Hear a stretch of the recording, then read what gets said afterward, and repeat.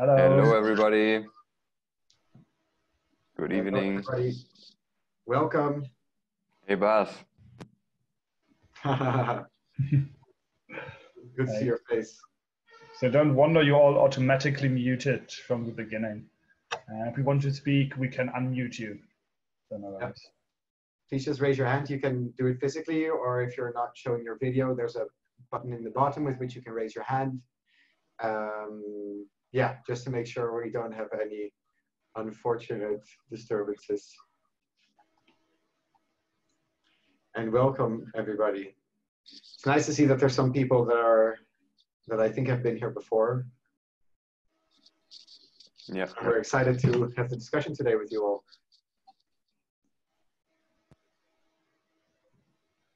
Yeah, maybe we wait 1 or 2 minutes, then just start. Yeah, definitely. We should mention that we are currently recording, so if you do not wish to be recorded, if you're uncomfortable with it, you of course can exactly turn off your webcam. And if you'd like it not to be shown, then yeah, we can also edit that out. And that's of course you're very well right.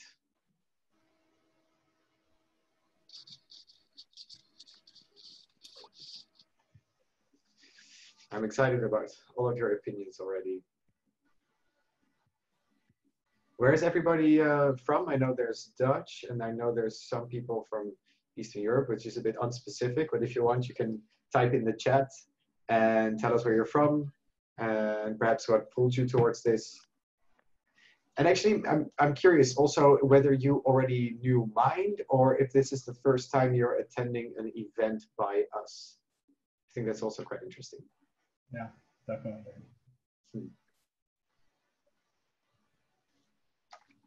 Hungary. Cool.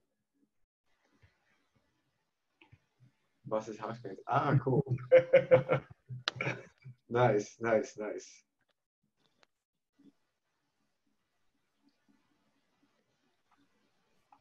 Romania. First time here. Welcome, welcome.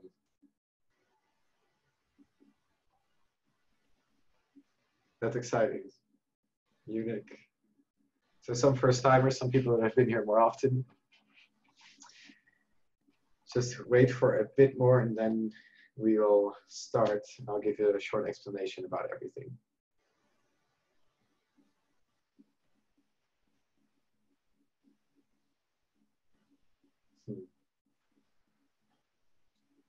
We are representing Amsterdam Southeast. Nice. Like the local representative. According to Sasha, that's where I'm from as well, Bas. She keeps calling the country Amsterdam, so I'm from the area. Yeah. She might get angry at me now. Okay, shall we start? What do you think, Andy? I think so, I think so. Yeah, maybe a short suggestion. Let's leave the room open until maybe for 10 more minutes and then just close it.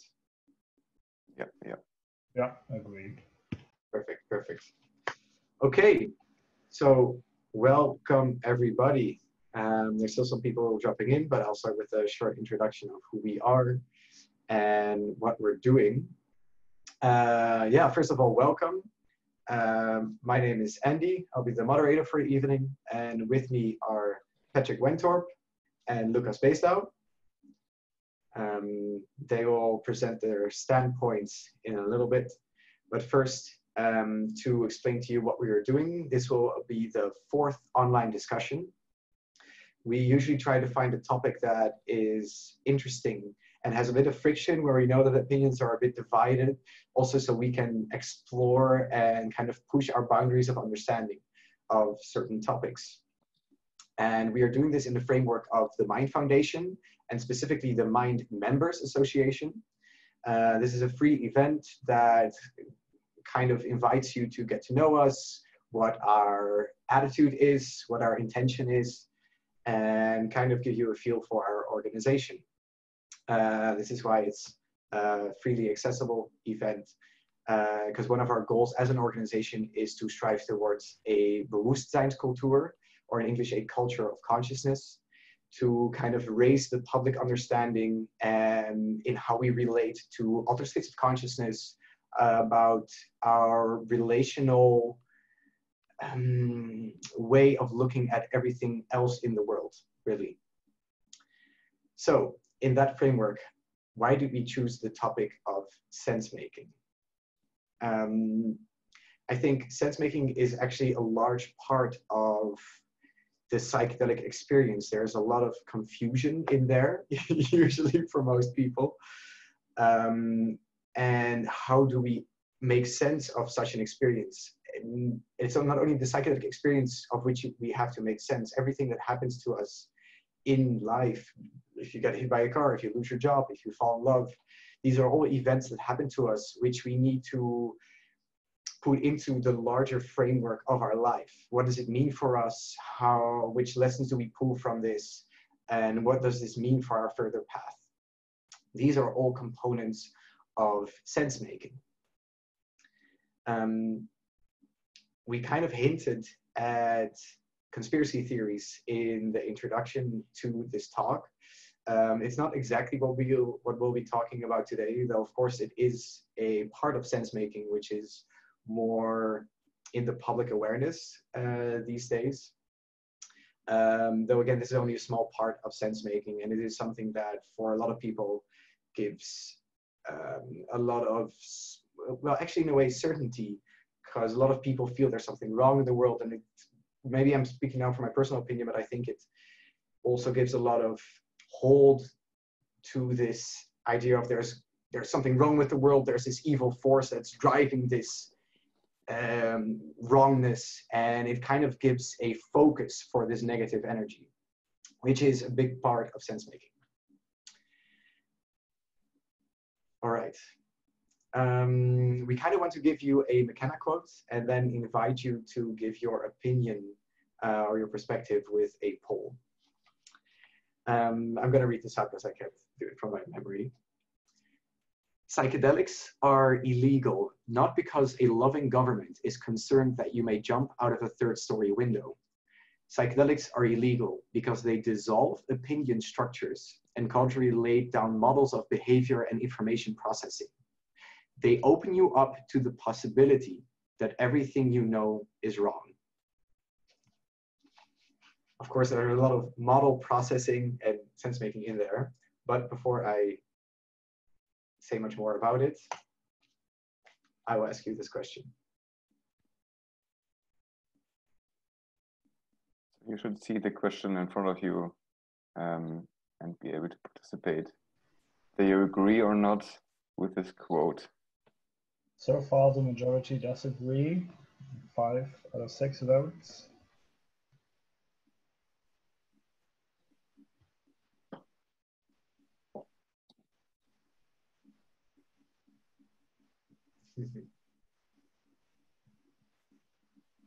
Okay. One more person voting. Having a tough choice. Yes or no questions are difficult, but there's so much nuance in the statement, right? Okay, perfect. 11 out of 11 voted. 7 voted yes, which is 64%, and 4 voted no, which is 36%. I can actually, yeah, perfect. Yeah.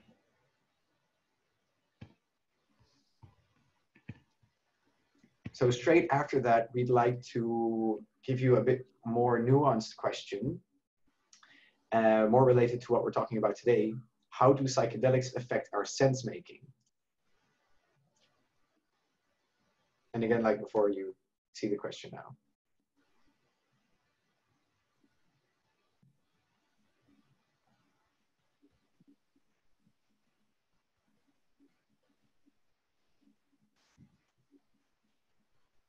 Very uniform opinion here. Yes.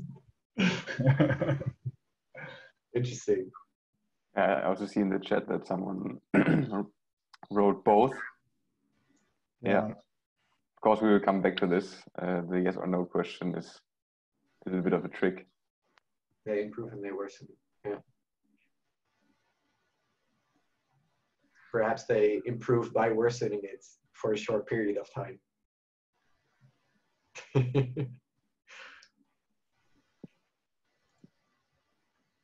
Three more people are voting. So far, 9 have voted in favor of they improve it. Sorry, maybe I shouldn't say that before you voted. It's kind of influencing it, huh? That's a spoiler. That's a real spoiler. It's not exactly scientifically valid.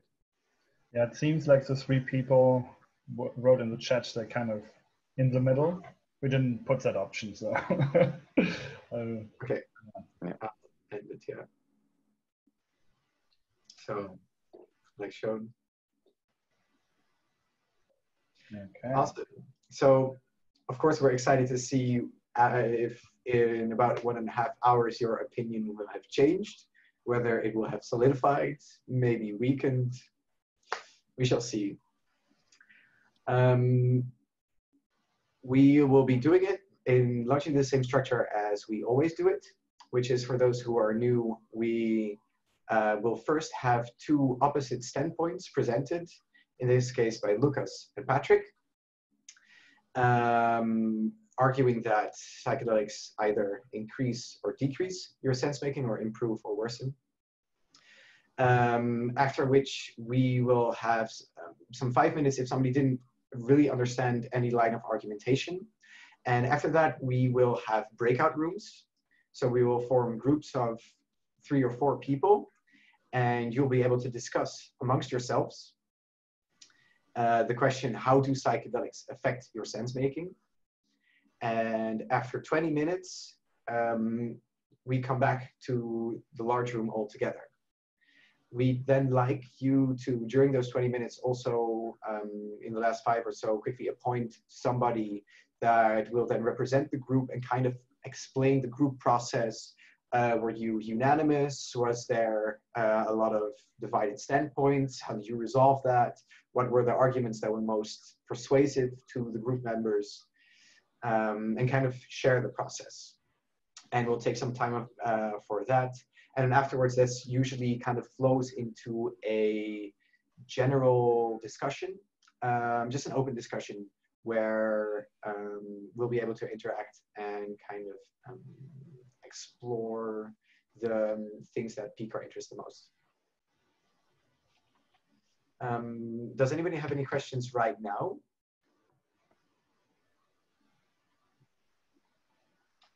Perfect. Then Lukas, I think I'm honored to give the floor to you. Yeah, perfect. Thank you. Before we start, I'll put the links to 3 papers in the chat because I'm gonna talk about these papers, just so you have a reference point. There's 1, this is 2, and this is number 3. Yeah, so welcome everyone, really happy to be here. I'm gonna start us off by presenting the first opinion, kind of, and I'm gonna present the difficult opinion today because apparently no one is on my side. I'm gonna argue that basically psychedelics will tend to worsen your sense-making abilities. Specifically, I'm going to argue that taking psychedelics might make you more likely to believe in conspiracy theories. So again, as Andy said, the conspiracy theory part is just kind of an eye-catcher. But because they do that, I assume they also might worsen the ability to make sense of the world. Okay. So I have basically 4 points that I want to go through and kind of 4 supports for my argument. The first one relates to the first 2 papers I posted. So these are 2 papers about the acute effect of LSD. And the first one is from the group of Carhart-Harris in London. And they showed that under the influence of LSD, people are more suggestible. In the study, suggestible has a very specific meaning. It means if you are under the influence of LSD and somebody tells you to imagine something, you are better in doing that, right? So it's a very specific way of thinking about suggestibility. specifically, right, telling people to imagine something, and they get better at that under the influence of LSD. So that's the first study. And the second one by the group of Katrin Preller in Switzerland and Vollenweider, they showed that, again, with LSD, people are more likely to adopt their opinion to the opinion of others. Again, a very specific example relating to an aesthetic judgment of a picture. So people were asked to say how good this picture looks, then they said, well, all the other people said this picture looks way better. And then they were asked again, and mostly people said, okay, I also think this picture looks better now. It's important to say, like, none of these authors ever mention sense-making or conspiracy theories. So these are all my personal constructions out of these papers.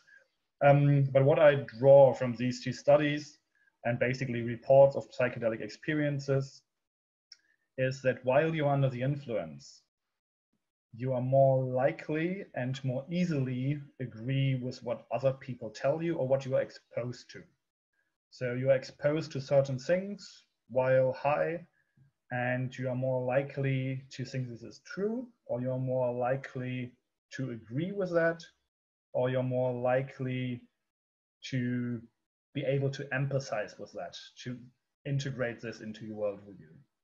And I think because that's a possibility, if you are exposed to conspiratory thinking while under the influence, you might more easily believe in these things, right? So examples would be you're tripping on a festival and a dude comes up to you and talks to you about, I don't know, some very far out ideas about the world.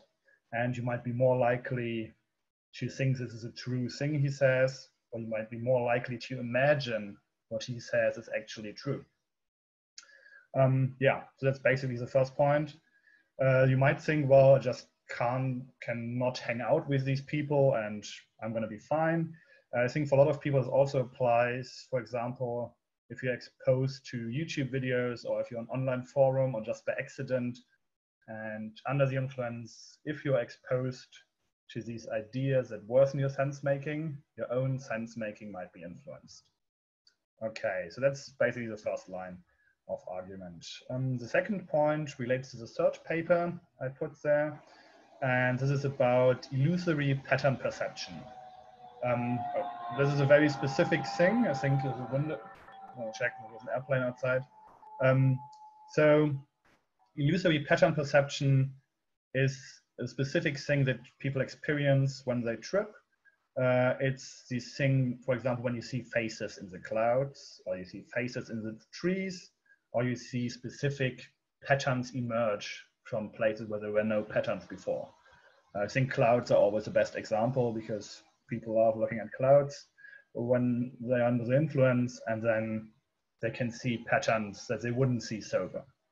And this specific skill, I'll say, or trait, is related to believing in conspiracy theories, what's correlated with believing in these theories. So people who have more of these perceptions in a sober state also tend to be more likely to believe in conspiratory beliefs or conspiracy theories, which again is support for the first point that while you're under the influence, there's a very specific thing amplified, this pattern perception, which makes you more likely to see patterns somewhere in the world that might be illusory, right? Yeah, so that's the second point. The third point also kind of relates to the psychedelic state itself. So what happens for a lot of people is that they have very important experiences when they trip, or things that they see or that they experience seem very important, right? The insights they gain or the ideas they gain about the world, they think like these are very important things. They've learned something important. And humans in general tend to look for important explanations for important events. So if we see things that are really big in the news that seem to influence everybody's lives, we tend to look for big explanations for those. This is called, I wrote this down, the proportionality bias. Right? So this is why there's more theories about the JFK assassination than the assassination attempt of Ronald Reagan, who nobody cares about. And he didn't succeed, so nobody cares about who did it or why they did it. But because JFK succeeded, there's way bigger theories about that. That's kind of the idea behind that. And if we apply that to the psychedelic state, this is, again, a very personal theory. There's nothing published about that or anything, but I believe that you tend to assign importance to the insights you have of the experience. And because this was so important to you, you might look for more important theories that explain that. Right? It couldn't just be an accident or couldn't just happen like that. There has to be something bigger behind that. And this idea of looking for big insights where there might be none might also lead you to believe theories that are, again, illusory or see patterns where there are none. Okay, so these 3 points all relate to basically the psychedelic state itself. Right? It might make you more suggestible, and if you're exposed to these weird ideas or conspiratory beliefs in the tripping state, you might believe they are important insights, and because they are important insights, important theories might lie behind those. And then there's a final point, the fourth point, which relates more to, let's say, kind of the integration aspect. So psychedelic users in general are a fringe group, right? Possession of psychedelic substances is mostly illegal. So by taking psychedelics, you're already kind of at the edge of society, right? This is a community that's a fringe group. It's at the edges of society. Very few people do it, and it's very stigmatized, and there's a lot of secrecy involved. And fringe groups like these tend to have more open borders, kind of. They are more open to fringe beliefs in general, because they allow people in there who take LSD secretly and mushrooms secretly and have all this fringe knowledge.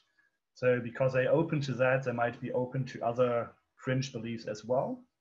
So when you had an important psychedelic experience and you want to talk about it, you want to know what happened, you want to think about it, you might look for people from the community, which makes total sense. Obviously, you're going to talk to people who had similar experiences and not to people who have no clue what you're even talking about. And I'm saying that by having to go to a fringe community for integration and integration advice, you're more likely to encounter dangerous or, let's say, very likely untrue beliefs during the integration phase. So if you're lost after an experience, you want to know why it happened the way it happened, or why it was the way it was, and you meet someone that can give you an explanation that makes sense for you because they have experienced it as well, but that might not be true, right? Of course, again, this doesn't happen necessarily. Not every psychedelic user, obviously, has fringe beliefs about the world, but I'm just saying it's more likely to meet people who might worsen your sense-making ability because this is a fringe group. Okay. Yeah. So that's basically the whole line I have. Again, just repetition. It's 4 points. The first 3 basically relate to when you are under the influence of psychedelic and you encounter, let's say, stick to conspiracy theories, you're more likely to empathize with them, you're more likely to imagine they could be true, and you're more likely to believe these are important. So then afterwards, if you want to integrate that and encounter more people with these fringe beliefs, it might make you more likely to believe the theories as well. Yeah, obviously it's not a necessity. Obviously it doesn't happen necessarily. I'm just saying it might make you more likely, and because this could make it more likely, I'm saying psychedelic use can actually worsen your ability to make sense of the world. Yeah, that's about it. Thank you for listening. Thank you, Lukas. Thank you. I definitely see the point that it's not inherently always in any certain direction. But maybe Patrick will convince us otherwise. So, well, I'll try to for sure, and it goes without saying that I'm of course completely of different opinion than Lukas. I also think that he kind of framed some things in a rather negative way. For example, having fringe beliefs and having beliefs that are new or could be dangerous, right? So this is something that I want to delve into. Before, I also want to say that, of course, this is not my own opinion that I'm presenting here, but it's rather presented as a foundation for further discussion. And yeah, I'm very curious for doing this, discussing and so on and so forth. And this brings me directly to my first point, because I think that psychedelics can indeed increase the quality of our sense making, because they enable us to do exactly this, like play with different perspectives, play with different theories, because we have this, we kind of create this room within us from which we can just observe different things, have like this observer perspective. And I think this is quite nicely captured in a paper that I really recommend you to read. It's called Rebus by Carhart Harris. Was just published, I think last year, yeah, 2019. And he speaks about the theory that psychedelics relax certain beliefs in our brain. Yeah, it's also like neurobiologically grounded, this theory. And what this enables us to is that we kind of get rid of all the belief systems that we had, or the rigid patterns of thinking, which of course the therapeutic can be a therapeutic mechanism, but for the sense making, I think it's also very useful, since we have this comfortable space of not knowing, being comfortable with not knowing, but then being able to have this healthy skepticism and explore different ways of thinking, of possibilities, right?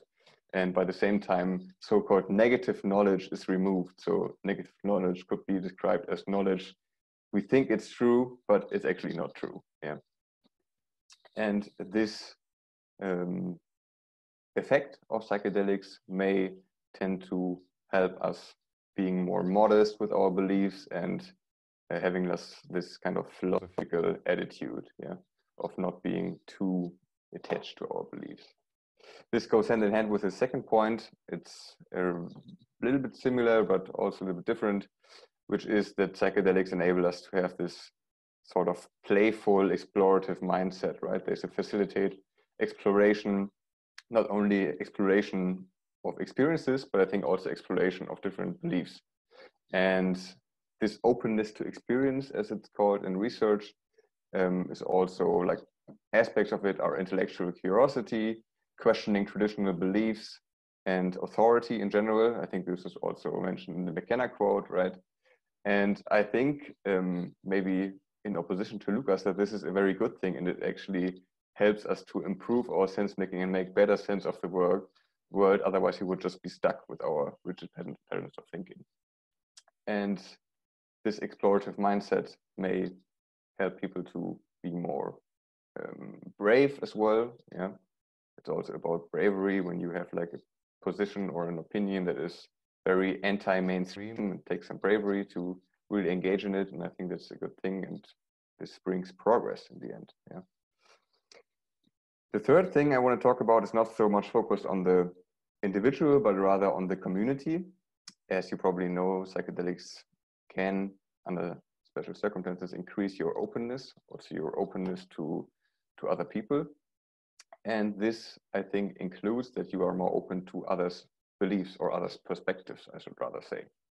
And if you're more open to others' perspectives, this can counteract like your confirmation bias, that you just want to hear the repetition of your own beliefs all the time.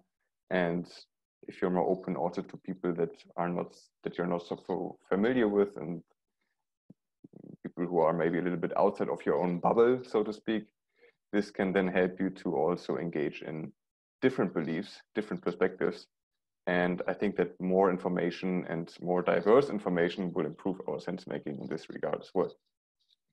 So this is kind of the third point I want to make.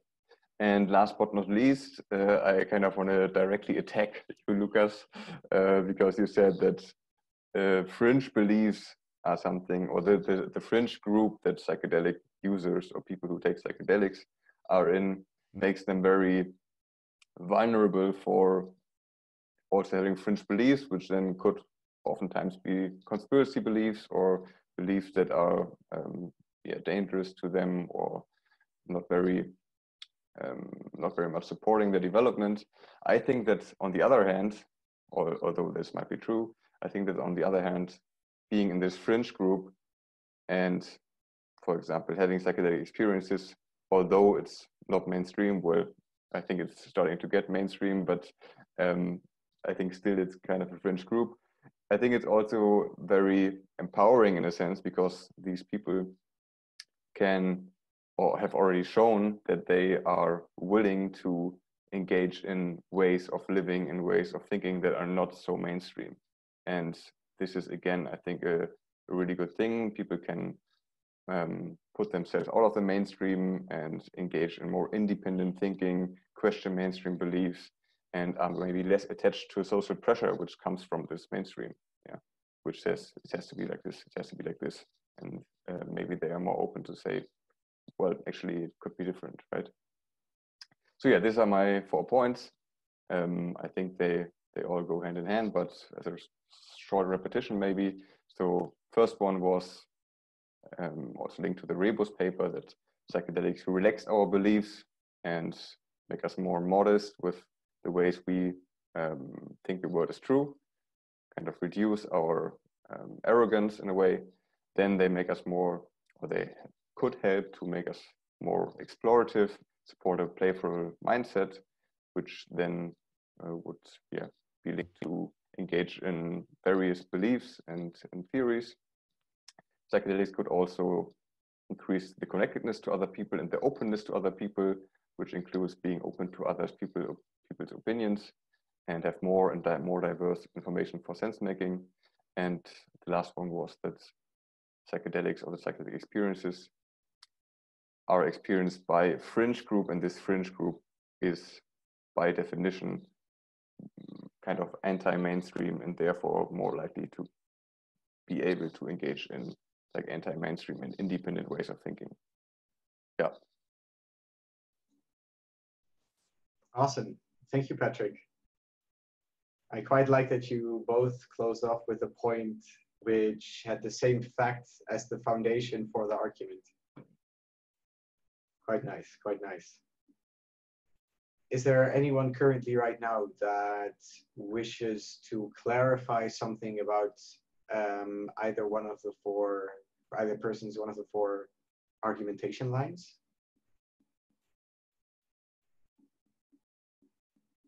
Feel free to raise your hand, or you can in the menu do this. I don't know if it shows. You can show your hand. Don't see anything. Okay, perfect. Well, that speaks to your ability to clarify your points, gentlemen. Perfect. Then I shall say I will put you all in the breakout rooms, and I hope you have a nice discussion. I'm very much looking forward to hearing the process that you all go through, and I'm looking forward to hearing the results. So it's going to be, I think, 20 minutes, yeah? Yeah. Exactly. And you can generally talk about how you think psychedelics affect the sense making.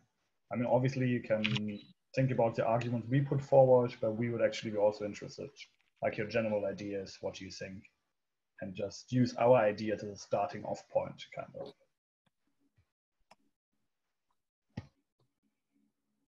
Yeah. So I will prepare the breakouts, and again, if somebody wants to present the process afterwards, you can either announce one, but of course the other one could also then add to this. Yeah, so this will more and more now go into a more interactive way of discussing. All right. So then I see you again in 20 minutes and have fun discussing. I will send a little warning 3 minutes before it ends. Yeah.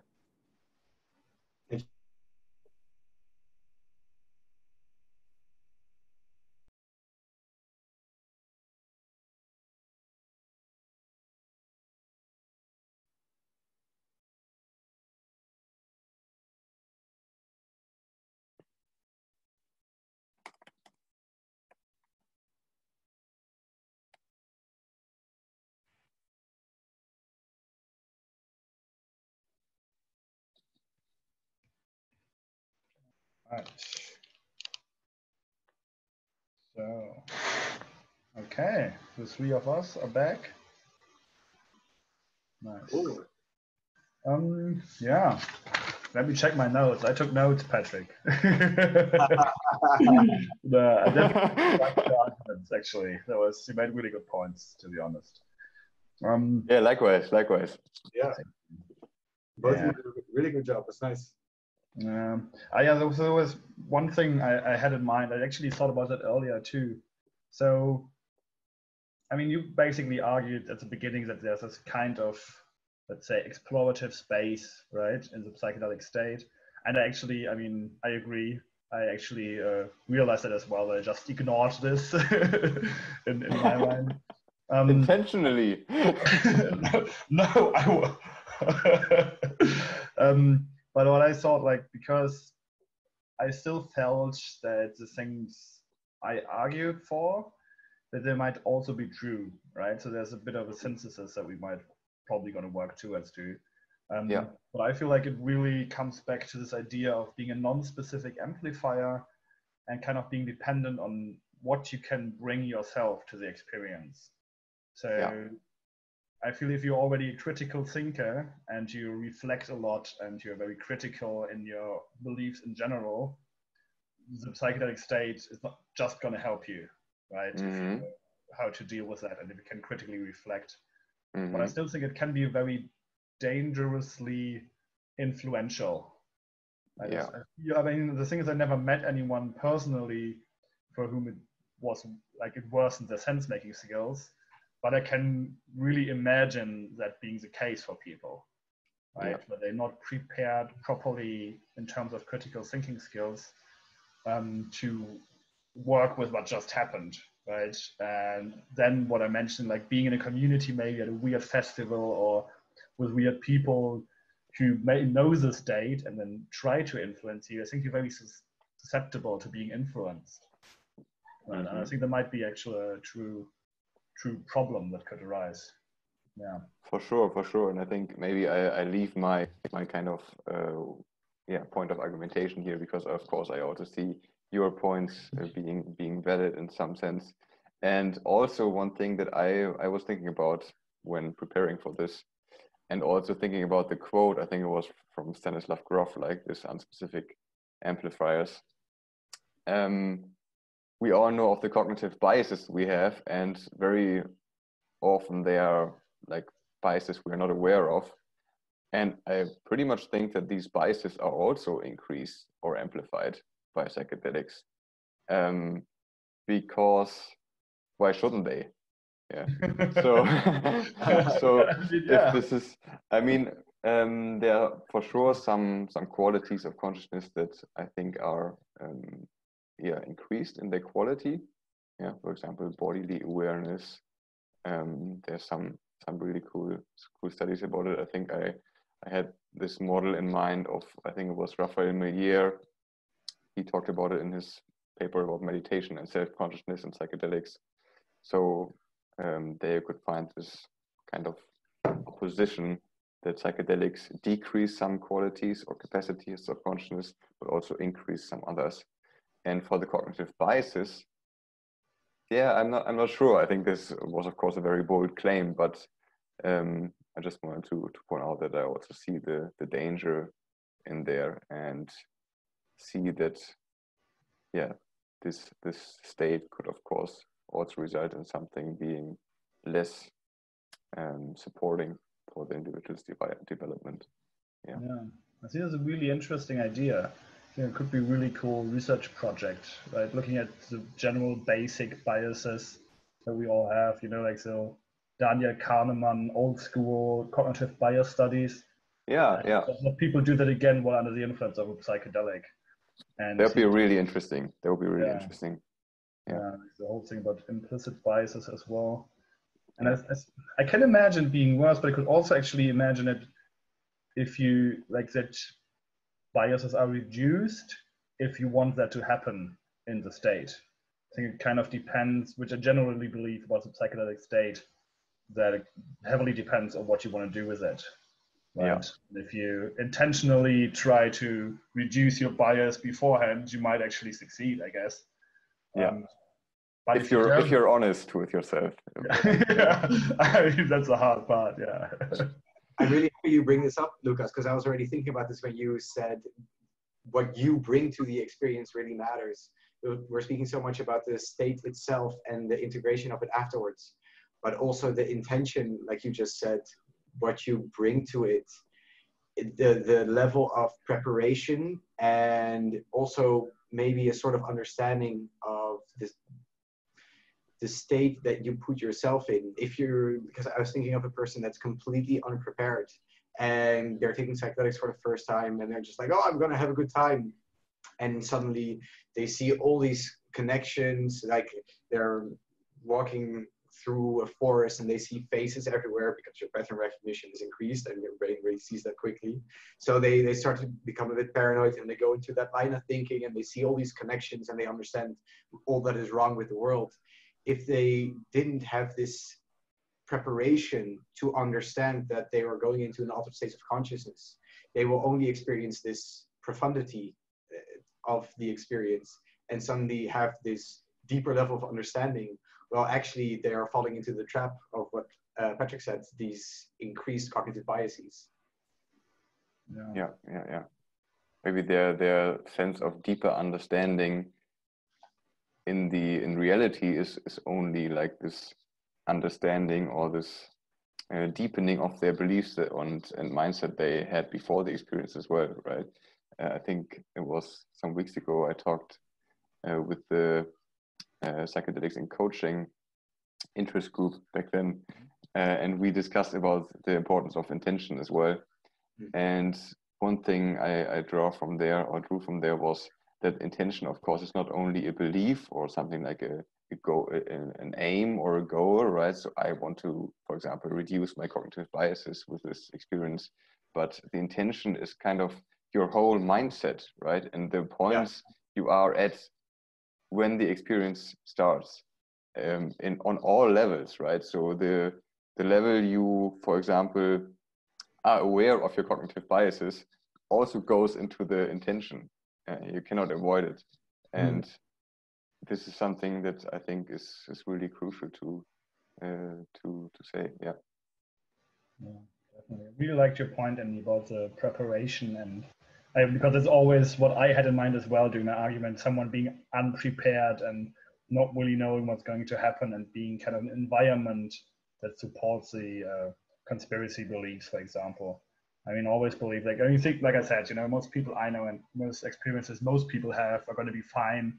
And if you kind of prepare at least a little bit and you do it only with, I don't know, friends you know well, you're probably not going to suddenly believe a conspiracy theory, right? But if you don't know anything about it and then you meet someone who just tells you casually about how the world works while you're making all these connections, and the thing is, a lot of these theories intuitively seem to make sense, right?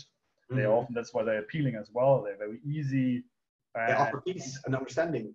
Yeah, right. You don't have to think too much about it.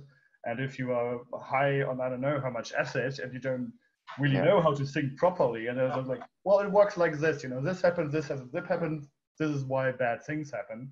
And you're like, oh yeah, of course, this makes total sense. Yeah. And then getting back to that and reflecting on that can be really difficult if you don't have the time and space to do that. I really like the term that Patrick used, like the space of exploration. I think you need that during a trip, but also afterwards, right? To explore the ideas or the insights you gained and think again about them. Like, were they true actually? Was there actually anything to it, right? So, yeah. Oh, and also before, I would say, because I think if you set the whole frame quite straight for the experience, saying, okay, this is the space where I will make certain experiences, and I won't understand any of them, yeah, or all of them, but it's okay. And when the experience, like, or the effect washes off, I will start to collect all the bits and pieces. And I think this is also done in science, and it's called suspension of disbelief, if I remember it correctly. So for a certain period of time, you just suspend all your beliefs and disbeliefs and just try to be as open as possible to the experience for this certain period of time. And then after this time ends, you start to interpret and analyze and say, okay, this makes sense, this doesn't make sense. And then the integration starts. Yeah. So Yeah. maybe this could also be helpful in gaining the best from the experience. Yeah. I think that's a really good point. Absolutely agree, 100%. It's such a valuable framework. Like, personally, I'm coming to understand like the deepness by which, or at the level at which our perceived reality is so internally generated. I mean, of course it is, but the level at which this is happening, if you can cultivate an understanding of that, like you say, you can completely surrender yourself to the experience and just witness everything that comes up and not get too attached to any single thought or belief or theory or model. And then afterwards try to see like, okay, what does it actually mean? What sense does this actually make for me? And in that sense, if it's used in such a context, I think psychedelics can be such a tool. Yeah, absolutely. Again, I really like this metaphor of putting stuff together. I think it really clicks for me, you know, like to take what you need and put back what you don't need and then make it work for you. And yeah, really great. Yeah. Nice.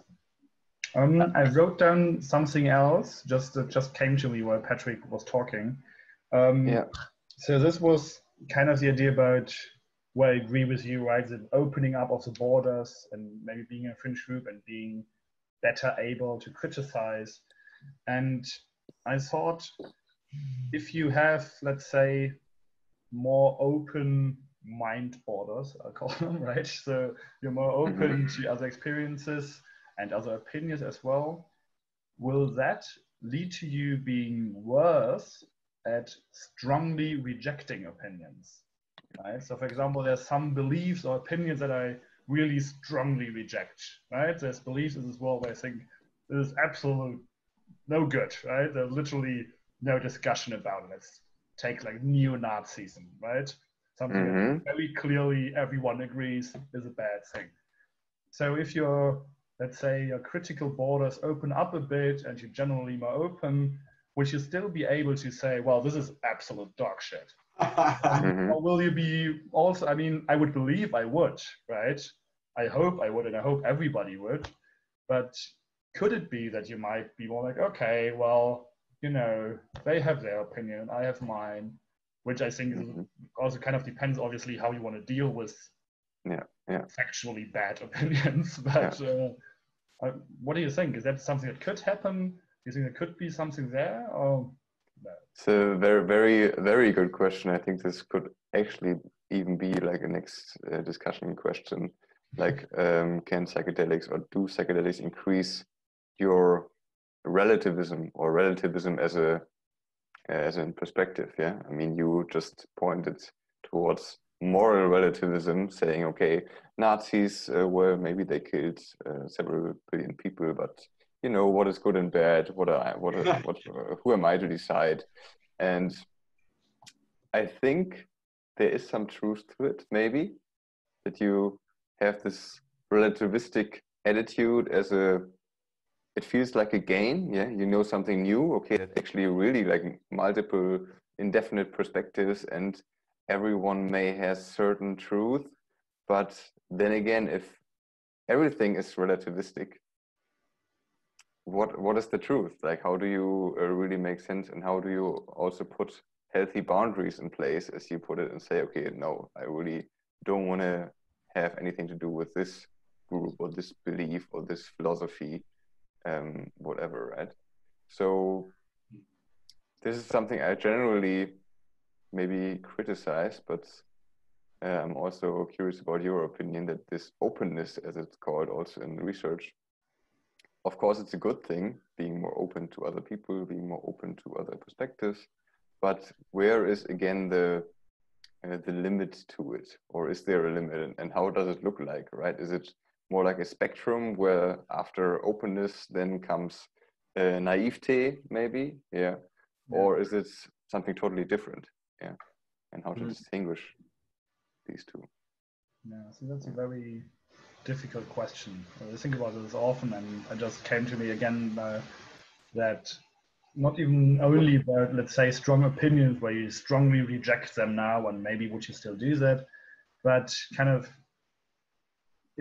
like politics in general. How politically active are you going to be when you're basically more open and more relativistic, for example? Will you still be able to take strong standpoints, which I believe you need to have if you want to take political action? I mean, obviously, we do it. We volunteer for an organization that does it. We are very active, obviously, so it's not necessarily the case. But I don't know if fear is the right word, but I think it might happen to people that they just become less strongly active, right? Because they're focused maybe on their own development, or things they choose and pick might not be the ones that makes them active in the world.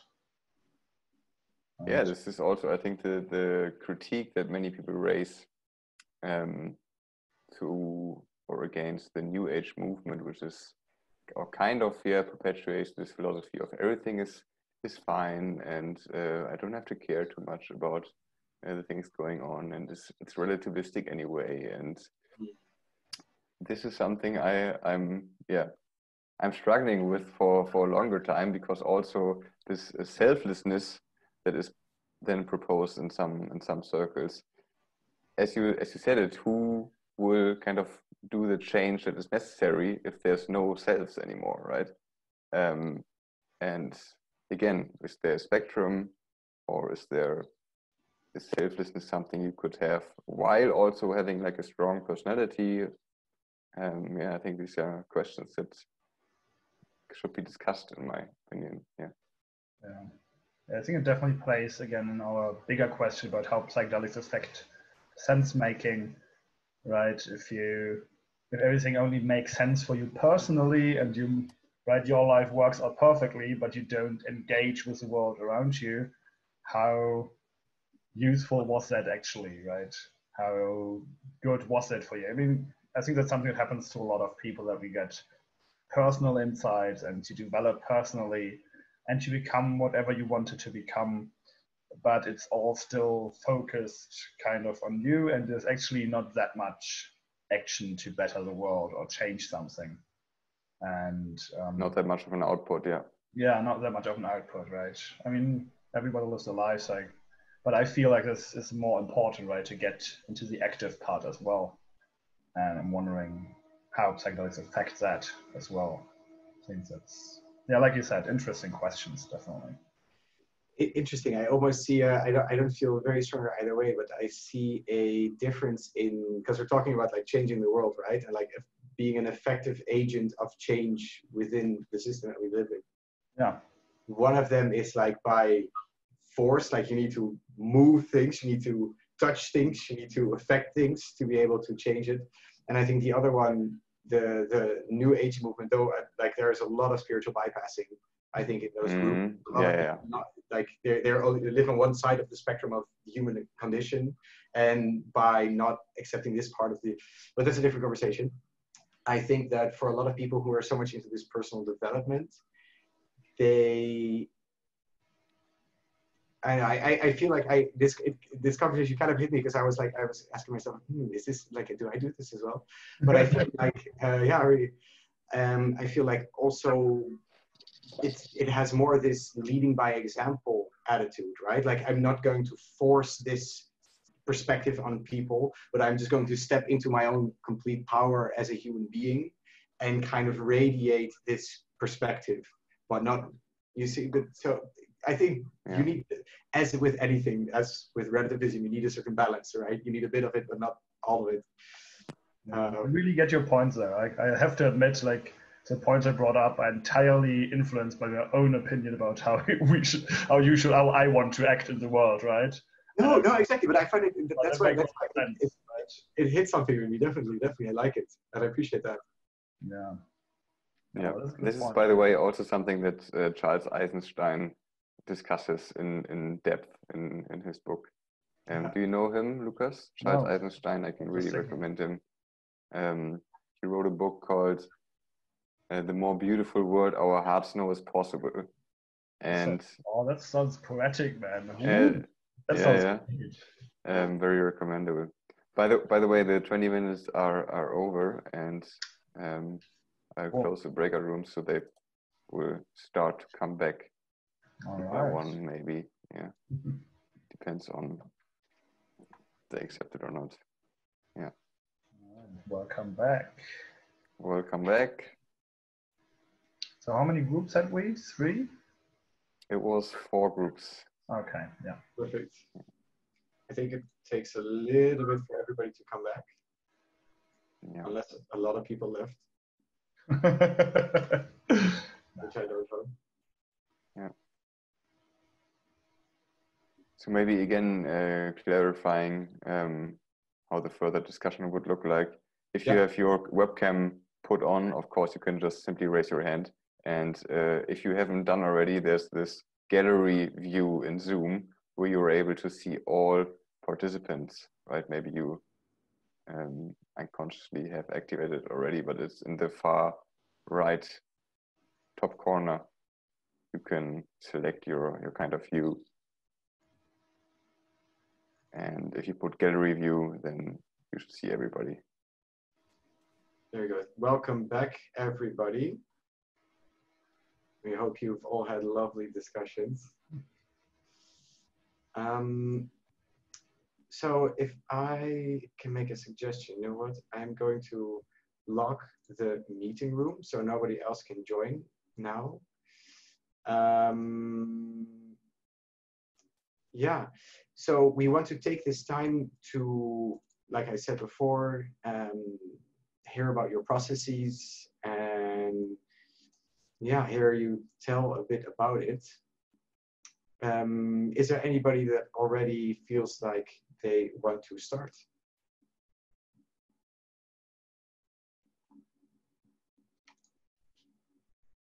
Yeah, Bas. Hi. Yeah, our discussion produced more questions than answers, I think. So maybe I don't know if that's good for the sense making or not. But, so yeah, we were discussing about what is better sense making. Could it be like getting closer to the truth, getting a better understanding of the world, a better representation of how the world is, or is it something that works better, so something that makes you happier or whatever? But so I think it's the first one. I think that's what's kind of the intention was. Yeah, I think psychedelics have the potential to make you more open, and doubt more, and become more aware. So yeah, like Patrick was already saying, this can lead to I think more independent thinking. If you're more aware of things, then you don't follow what you have learned. So yeah, but I think it can also, like, relaxing these beliefs can also leave kind of a hole or a void that can, like, be filled up by the nearest thing, and this could be like, yeah, I thought, yeah, your beliefs in sense making are formed over a long time by a large number of experiences, and if they are strongly influenced in a short amount of time, they may actually become more biased towards this specific situation. That could be like the point against. Yeah, we were also talking about the Rebus model, and yeah, I think there seems to be kind of a contradiction, but because psychedelics seem to increase your pattern recognition. So yeah, what I understand as decreasing false negatives. So you see more patterns that you normally wouldn't see that are there, but it can also increase false positives. So you can also see patterns that are not really there. But this seems to be like contradicting the idea of that psychedelics increase entropy. So yeah, I was kind of yeah, confused by that. Yeah, we were also talking about yeah, so of course it's very dependent on the setting, and during a psychedelic experience everything changes, and you have to like deal with that. You have to, if you learn to navigate this, then you can probably increase your understanding in the world and in yourself. But if this doesn't work, if you fail, so to say, then it may have a negative effect. So it's like double, it can go both ways. So yeah, it's psychedelics is a non-specific amplifier. Senses and imagination are amplified. Maybe someone else from the group want to add to this. But before you do that, maybe could you say who you were in the group with, Bas? I was with Stijn, let's see, Kasper and Anita. Okay, cool. Just so we get a feel, yeah. And thank you very much. Yeah. Yeah, thank you for sharing. I think Jelena, I'm sorry if I'm pronouncing it incorrectly, but you raised your hand. Yeah. So now you can also unmute yourself. I do it. Okay, I see. now. I see. Thank you. Right. Okay, I was in group with Maria and Natalie, and yeah, we kind of danced around. You know, this question not being fairly asked, in sense that answers are not so easily, you know, yes and no, and that especially psychedelics kind of show you this, you know, in between zone, and I don't know, not so polarized things. So, for example, I don't know, when we had this first question, I don't know, my personal opinion about.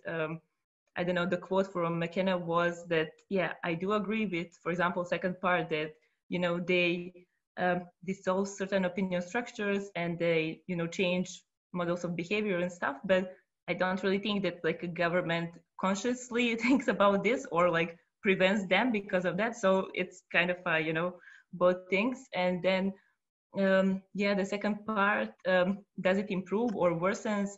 I think it definitely depends on, I don't know how you definitely define sense making. I think that was already mentioned here, and yeah, like I don't know, it's much broader sense than just what somebody puts in the, I don't know, experimental setting and so on. So it definitely changes, and I don't know, we agreed that in a bigger sense, it definitely improves, even though you have this, I don't know, trade-offs, so to say, that you are definitely more open-minded and I don't know, prone to bring certain concepts that are maybe not so, I don't know, easily handled in like your sober state or before taking psychedelics. So you could be more, I don't know, willing to accept some like theories or stuff, but then I don't know if that is something just about yourself and like, I don't know, enriching your sense of self or your making of sense of the world, then it can be very positive. And I don't know, it can also be some theory and stuff, but I think we're not so high in like knowing what is, you know, good or bad, and like how much it actually makes sense and for whom. So we're kind of in this ambiguous zone. Yeah, if this makes sense.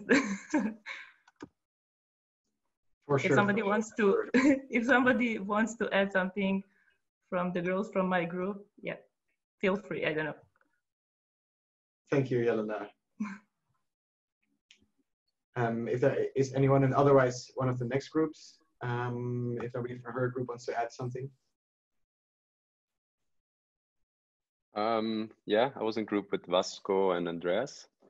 Part we talked about was the importance of respect for the psychedelic, and to maybe approach it at first with some guidance, and also the importance of integration afterwards, which it can be very nice to have someone to talk with after this experience, you know, because it can be very overwhelming, and you're having all these walls and barriers being crashed into 1,000 pieces, and you want to put them back up together, you know. But you in this time, you start questioning if anything is true or not, you know. What can you believe in anymore? And I think in this phase, it can be very important to have the possibility to talk to someone. I think that's very, very important. And I for myself speaking, I really wish I had done that a bit more. Yeah.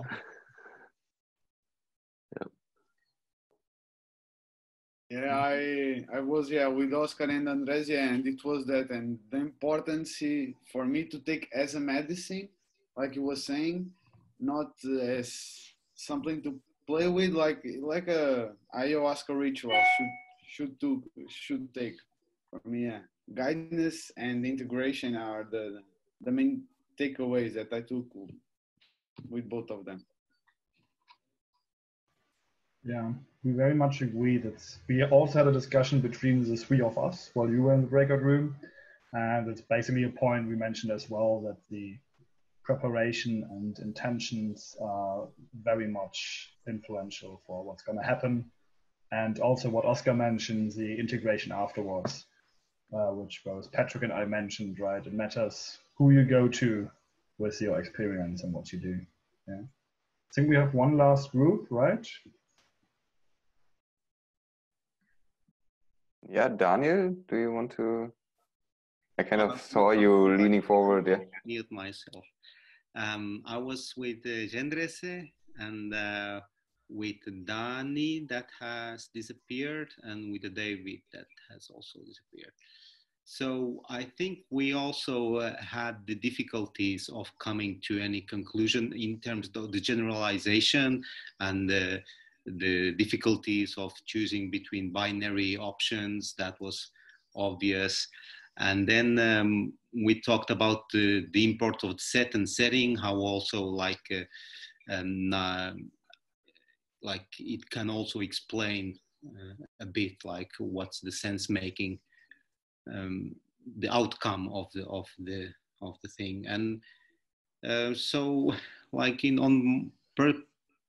more on a personal note, like what I remember of talking was about the socio-demographic aspects, like the characteristic, like where you come from, what is your educational level, that also influences. And I tend to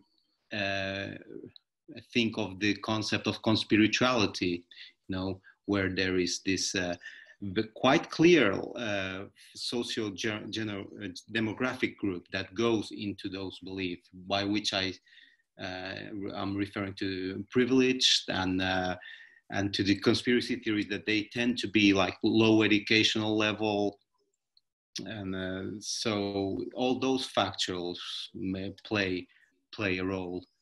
And so yeah, I guess we also agreed that we could like do this together, that we would speak, both of us here. So I give the word to Jendrese. Yeah, okay, because you had this experience with your Facebook that you was giving, that you gave this opinion from what you already experienced. So first for me, what I was thinking, it's in general the idea of sense making and the meaning and sense making as topics of philosophy in general, and how complicated it is.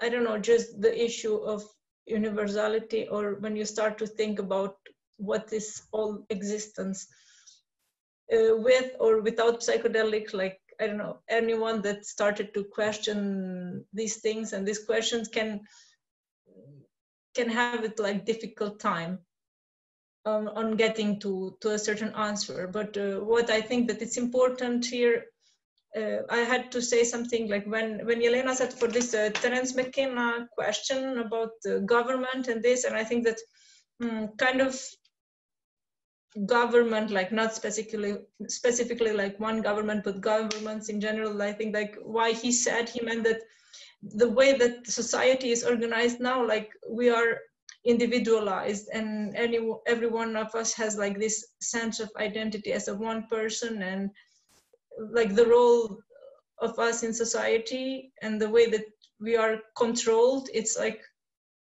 the way that society is organized is like from different point of view. And for me, what I think that is important, it's really good like this, that Mind Foundation and a lot of others are doing in general for just researching more this different way that the consciousness is, and to search like more for this answers, and to push these boundaries of point of view of what reality is.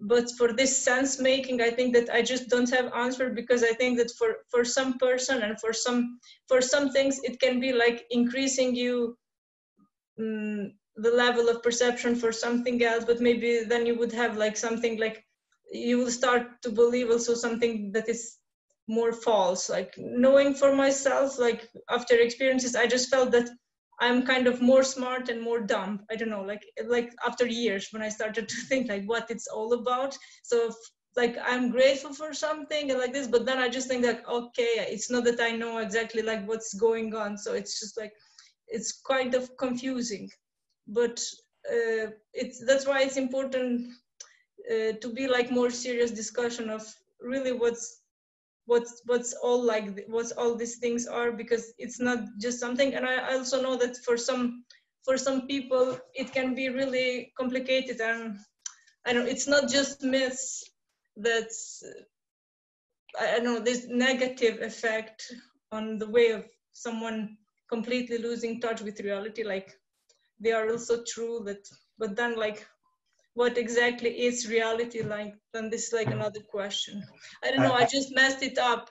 I just tried to say something, but for me, like what I find it complicated is, and what I find it difficult is also this, that for example, when you say like new age people or conspiracy theorists, or I don't know, just leftists and this, when you group like certain groups and you cannot belong to this and to that, and just this kind of points of view that we have toward each other based, and this kind of social identity that we create and we should keep all the time, it's again kind of problematic. Yeah, it's definitely difficult, where like we hear this more often. You have trouble with the categorization, and Daniel expressed trouble with the binary option of choice. We do this on purpose, of course, to kind of evoke these kind of thoughts. I like what you said about that psychedelics make you smarter and dumber at the same time. This is what gaining knowledge is, right? The more you know how little you know. And I think that's what makes us curious and makes us striving for more. Please. Yeah, okay, I'll go ahead. So I would be interested in asking all of you something which came up in kind of our discussion between the three of us. Patrick and I both kind of agreed that what happens with your sense making and your beliefs, for example, in conspiracy theories or whatever, kind of depends on what you bring into the psychedelic experience, right? So what you also, Oscar and Vasco, said, right, your set and the preparation and intention matters. But I would be interested in what do you think are the most important skills to bring into an experience to improve your sense making, to make the world, let's say, to make use of the psychedelic experience and to have improved sense making afterwards? So specific skills that you would think are needed. Of course, Andy and Patrick, feel free to jump in as well, because we didn't discuss it yet. I would be interested what you think like you need to make sense of the psychedelic experience. Well, maybe someone from the group wants to go first. Yeah, Andreas? Yeah, maybe meditation, I think, is an important aspect to have an inner calmness. We were discussing, for example, Lukas, about your 4 points. The question of suggestibility is, of course, also the other side of the coin of the openness. So I think these aspects go together, and heaven and hell sometimes are quite near together. So this is the question. It can be a very estranging experience and actually a deterioration of sense making, of course, because it is an altered state. But at the same time, with a deeper understanding, for example, you can disguise suggestibility better. Think about the first point, to disguise suggestibility. Of course, you might be more open, but on the other hand, you could have on a deeper level an understanding of this guy who is talking into you really means something or wants to persuade you or push you in a certain direction. So also the ability of disguising suggestibility is there. Also the aspect of pattern recognition, of course, the likelihood to project something, but is also, is not everything pattern recognition, and also in a deeper sense. So the question again of projecting and seeing from a deeper perspectives, new patterns. And as well as the third point, importance, for example.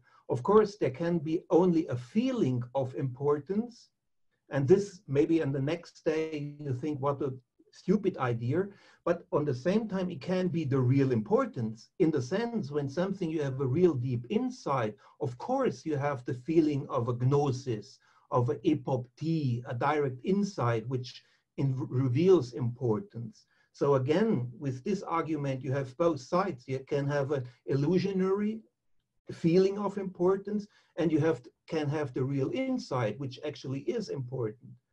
So I think you have, at the same time, every of your argument was valid, but at the same time, maybe it can be helpful not to focus in the sense and the title of sense making too much on conspiracy theories, you know, because then you have already a negative aspect on it.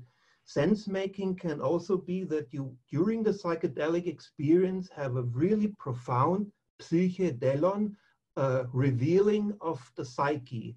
And in this sense, you can have a deeper insight. And in this sense, for example, of course, it would be a broader and a deepening of sense making instead of a confusion.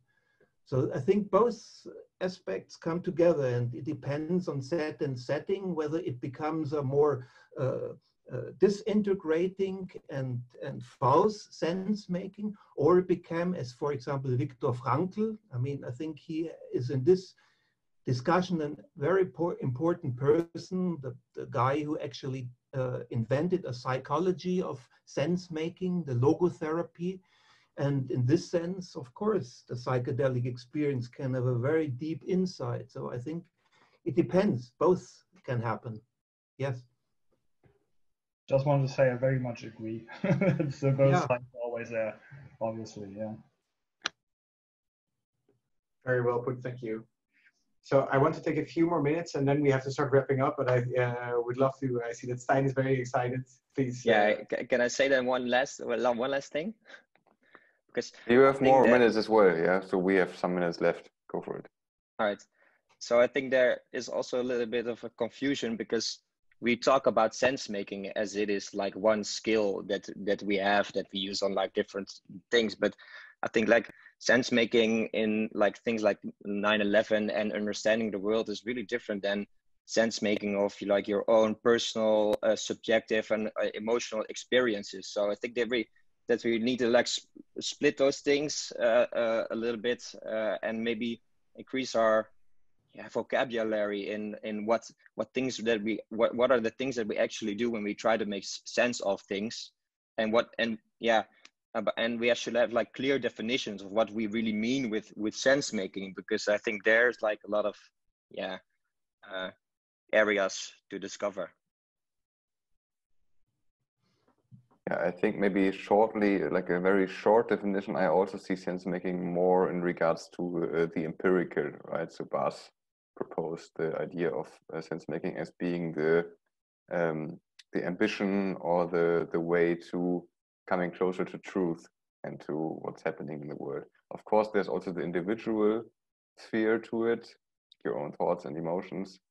But I think it's more like the really empirical out there. Yeah, this is at least how we put it out there, but I very much agree that we could increase our focus and improve our vocabulary. Yeah. I saw that someone wanted to answer to this as well. Yeah, Oscar? Yeah, it's me. Yeah, it's just another thought, which is after a strong psychedelic experience, we, like I said earlier, like these walls, they go down and we start to see like backstage of many things. And I find that sometimes we get spiraled into a topic or a focus on our lens, which has a high complexity, but the answer to it is very simple and easy.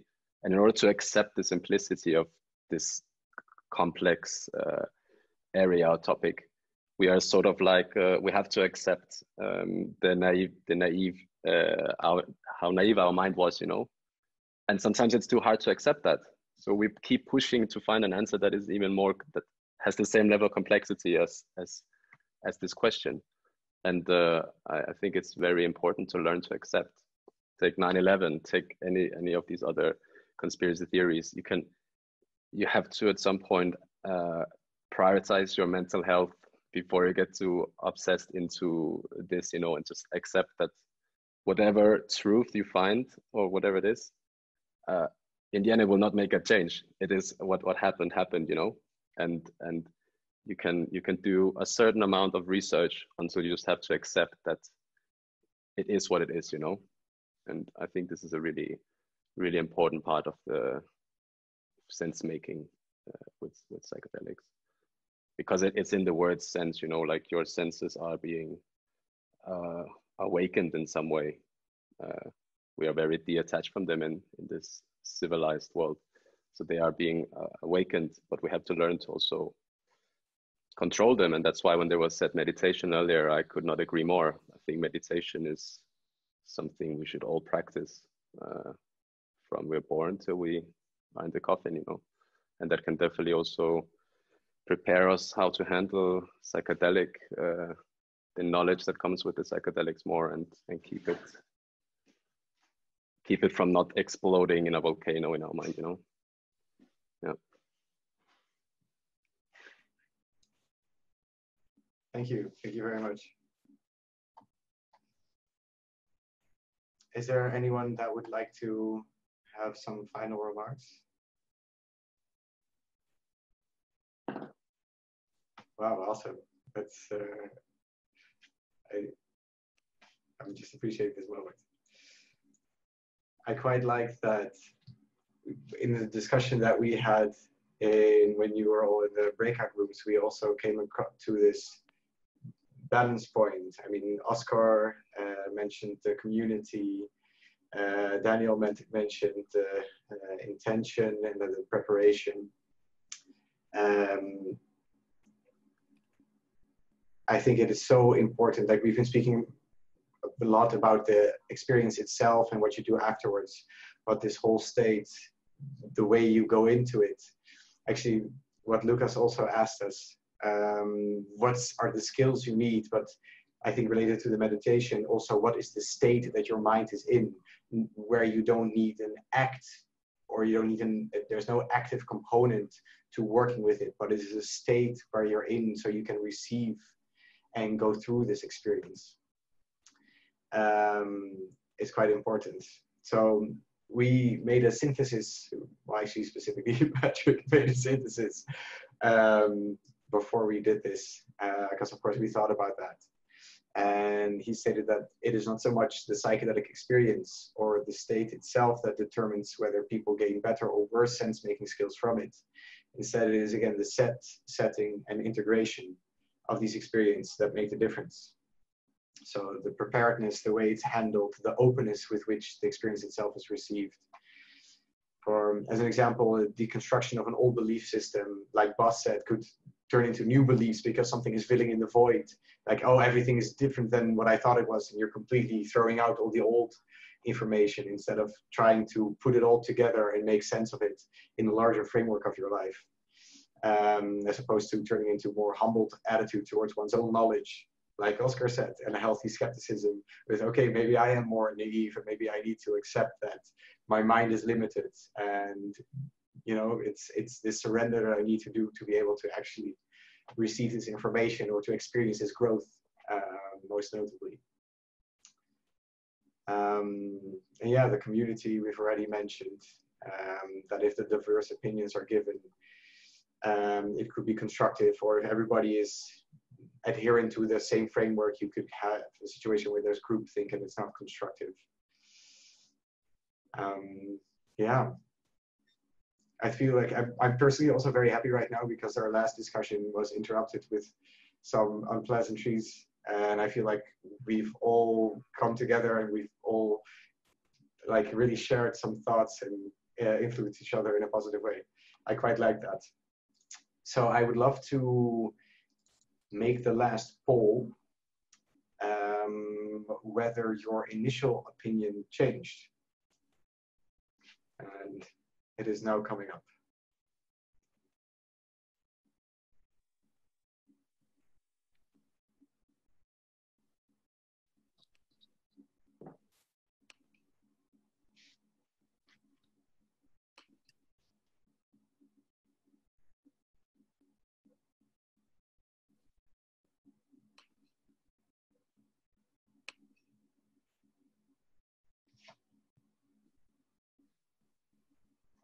I'm trying really hard not to say anything to not like make the same mistake of priming again.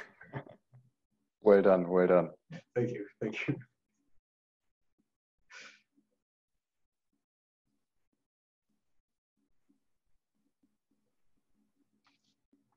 One more person is voting.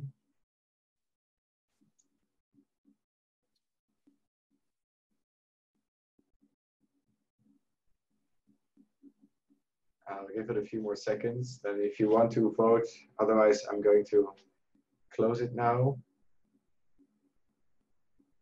Cool.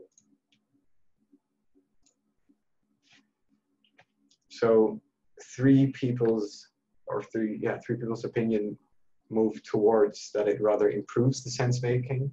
One became more skeptical, and 7 didn't change. I like that. Maybe it's the confirmation bias, yeah. Yeah. Maybe somebody, no, I shouldn't say that. Awesome. So on a more practical note, first of all, thank you all so much for participating. Thank you very much, yeah. No, wonderful. From my side. Thanks, everyone. But before you leave, I would love to say that actually today, the Mind Foundation released their new website. And if you don't know it yet, please take a look if you feel inspired to do so. It's a cool organization, but of course I would say that. And if you like what we do, or you like psychedelic research in the larger framework, and if you like being a part of building towards a society that tries to incorporate a conscious attitude toward all things into society, then please consider becoming a member, because then you support us and you can stay in touch with us. And that also allows you to join our forum, where of course there's a continuous ongoing discussion, and it's a much longer term platform, of course, and it has a lot of resources. I've posted the link in the chat directly towards the membership page, but you can of course go to the main page. Yeah, and I would just like to finish with a large thank you to everyone for your participation and your insights. Cool. Thank you again, and have a nice evening. Yeah, and Have a hope to good see night, you again everyone. for the next discussion. Yeah, definitely. Bye bye. Have a good evening. All right.